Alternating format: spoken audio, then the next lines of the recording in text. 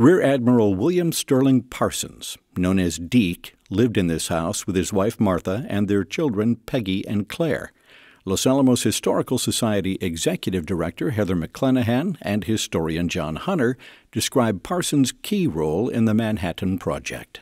He was an integral part of all of the work that happened here. The Manhattan Project probably could not have happened without his organizational skills and his ability to get things done. He is known as the Atomic Admiral. He's actually a native New Mexican, and we're very proud of having him as part of our heritage. Deak Parsons went on to ride in the Enola Gay and armed the little boy bomb that then dropped on Hiroshima on August 6, 1945. So he was actually instrumental in delivering the atomic bomb to Japan. Peggy Bowditch was Deak Parsons' oldest daughter. She recalls meeting the famous physicist Niels Bohr and the time her mother had an unexpected visitor. And often I'd be passing hors d'oeuvres at cocktail parties.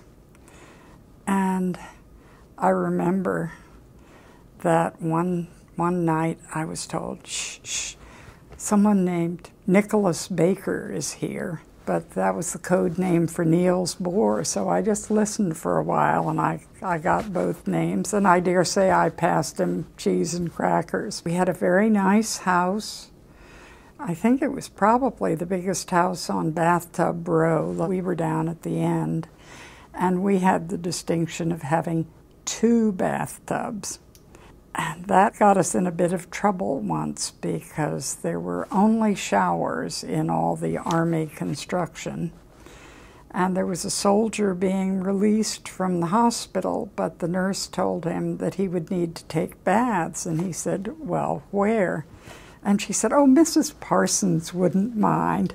The trouble is, she didn't tell my mother.